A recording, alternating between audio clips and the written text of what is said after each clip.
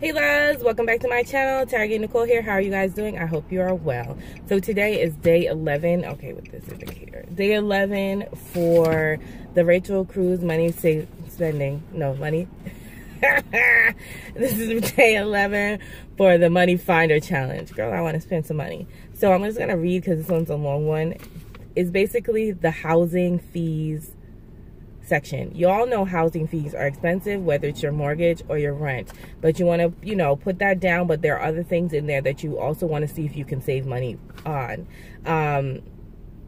So write down these things and write down next to them how much you pay for them. Mortgage, rent, mortgage/rent, whatever one you have. Your HOA fees. Now only do these if they're applicable. Of course, if you rent, you don't have HOA fees. Your water, your electric, your gas, your natural gas.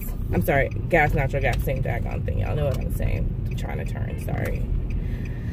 Okay, cable, phone, lawn care, and other. Now keep in mind, if you put cable or something like that in your entertainment, don't add it here because you've already figured out how to reduce that. But if you have not, then add it here.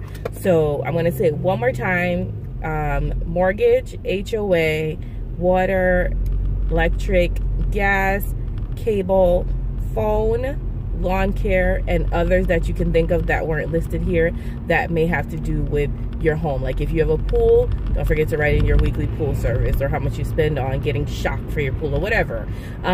So just think of things like that you spend for the house that are not listed here and list them. Of course, all categories, like I said, are not going to be applicable for everyone, but once you've listed all of those and then put the prices next to them, you're done for today.